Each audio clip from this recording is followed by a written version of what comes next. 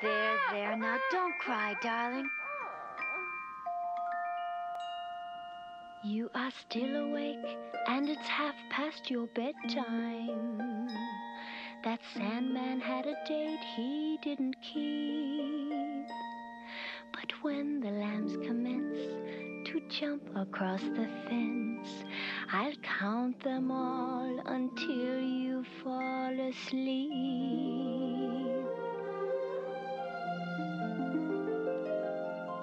The first little lamb jumped over the fence and was off to the land of Nod.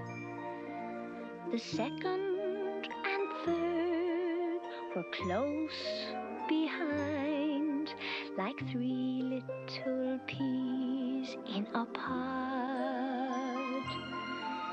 The fourth little lamb was too chubby to jump. He crawled under instead. The fifth little lamb wasn't there at all. He must have stayed home in bed.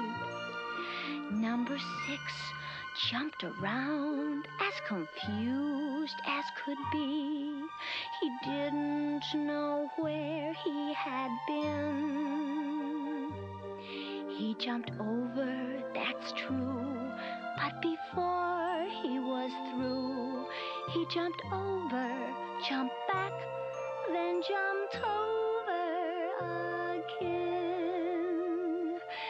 The next little lamb was the littlest lamb, too little for such a big leap. Though he tried like a scout, he soon tuckered out, and the littlest lamb was asleep.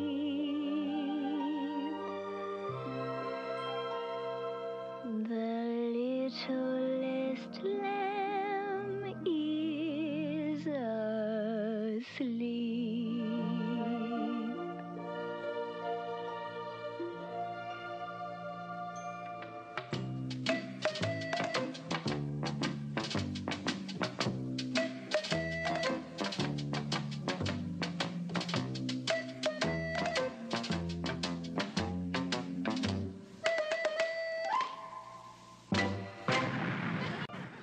Hey, you're good, Annie. You're the greatest.